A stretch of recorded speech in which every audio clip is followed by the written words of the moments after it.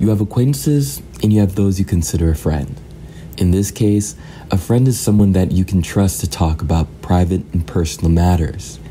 There are rooms in your home where you hold personal and private things. And although you'll invite an acquaintance to your home for a get-together, you wouldn't allow them behind the doors of secrecy. Why?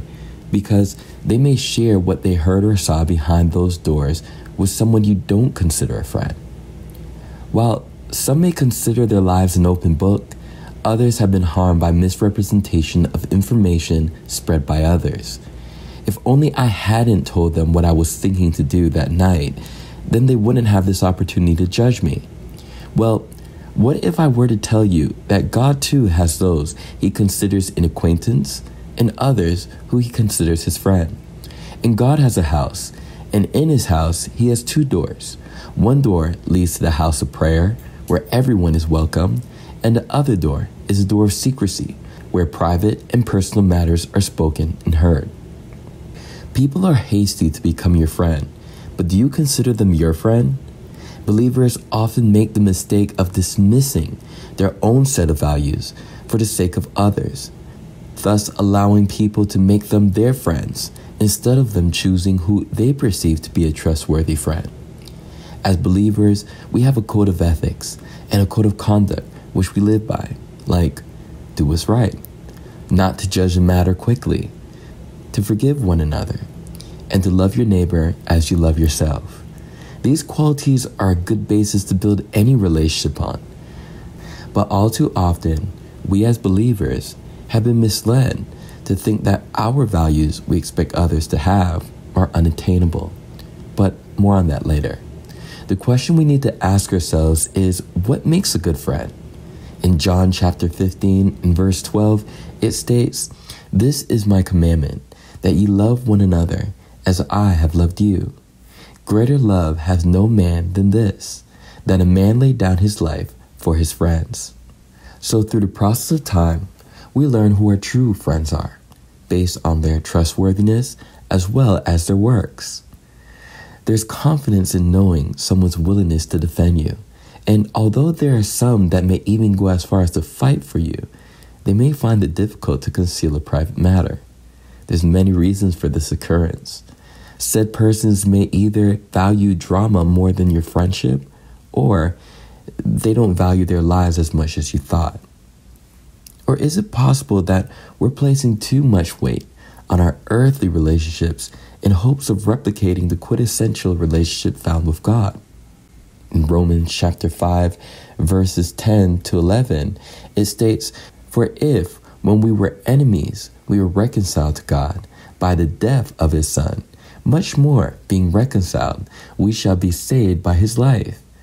And not only so, but we also joy in God through our Lord Jesus Christ, by whom we have now received the atonement."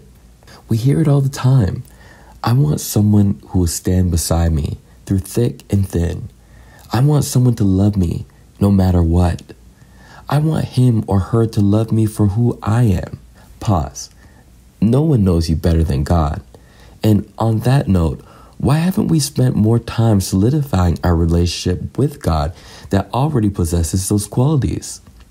The best relationships thrive because of ample communication, not just 1 or 2 days of it, but throughout the whole week. The Word of God is another way God speaks to us, and it's normal for us to respond to God through prayer. God, help me to fulfill what you said. God, let it be less of me and more of thee. John chapter 15, verse 15 says, "Henceforth I call you not servants, for the servant knoweth not what his Lord doeth, but I have called you friends. For all things that I have heard of my Father, I have made known unto you." You see, we have considered God our friend, but what does he consider us? It may come as a surprise to many of us that we don't start out as friends of God, but rather his enemy. Enemy in the sense of our rebellion towards him. Acts chapter 9, verse 5 speaks of Saul's encounter with Jesus Christ, as it states, "And he said, Who art thou, Lord? And the Lord said, I am Jesus, whom thou persecutest. It is hard for thee to kick against the pricks. Could you imagine God pleading with you not to sin?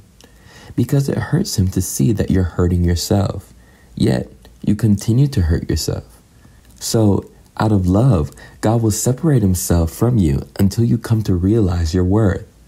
Isaiah chapter 59 verse 2 says, "But your iniquities have separated between you and your God, and your sins have hid his face from you, that he will not hear." You see, sin separates us from God. So many will say, well, nothing could separate us from God. And that's right, nothing should. Yet, there are many that fall victim to a lifestyle of sin, which means that they no longer want that meaningful relationship with God. And as the scripture, Romans chapter 6, verse 23 states, concerning the rewards of sin, "For the wages of sin is death, but the gift of God is eternal life through Jesus Christ our Lord." Interesting in itself is how the flesh characterizes a friend much differently than the spirit. Making a distinguishment between the flesh and the spirit is paramount when bettering the likelihood of a lasting relationship. But I would like everyone to know that a healthy mix is not bad. Just ensure the factors of the spirit are more desired than the characteristics of the flesh. The flesh is attracted to a relationship that yields more excitement and spontaneity, while the spirit values more of the characteristics held by God.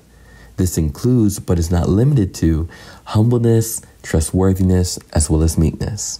You may have encountered a time within your life when you've lowered your expectation of what a friend should be, just so you could have someone to call a friend, right?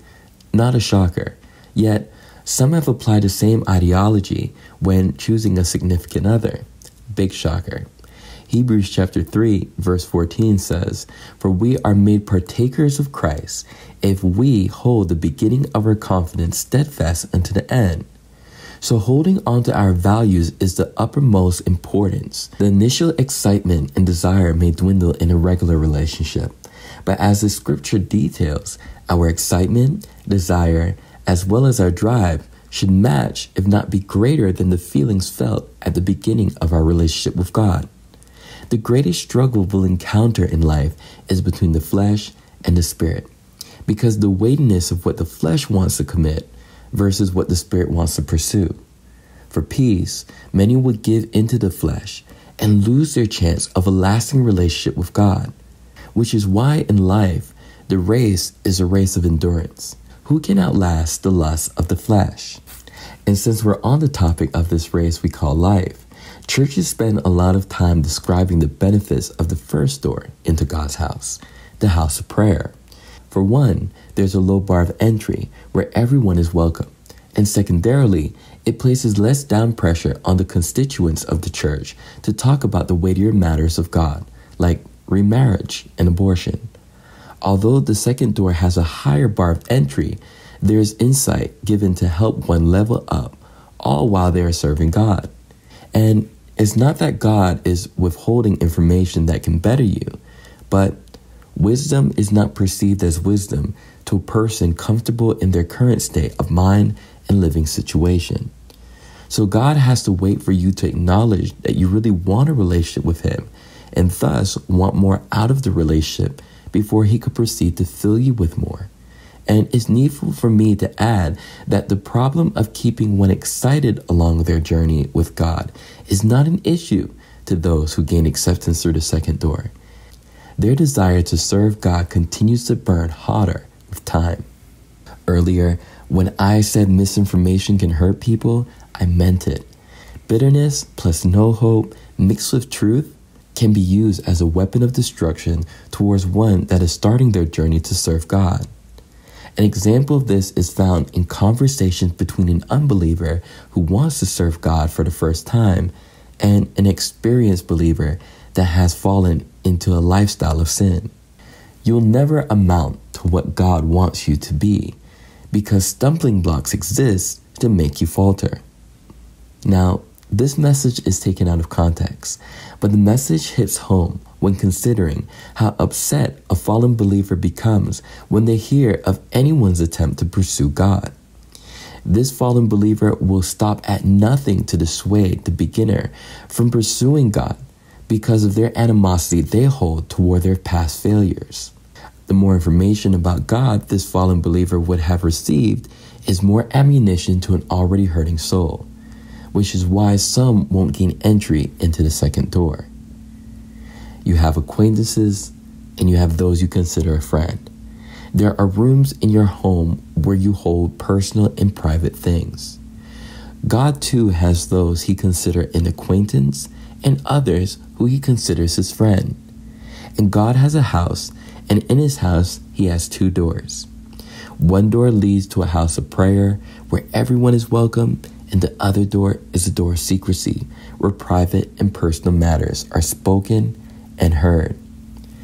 God has a wealth of wisdom he'd like to share with you, and gifts of the Spirit he'd like for you to attain. But if we remain at the base of the mountain, struggling with sin, arguing with clear guidelines on how we should live an abundant life, then we may even forget how needful it is to take our ascent up that mountain. The word is described as a two-edged sword, and although the initial application of the word to your life may hurt, it's necessary. There's a life of struggling, and then there's a life of peace. Either way, you have to face life. Choose wisely. God bless.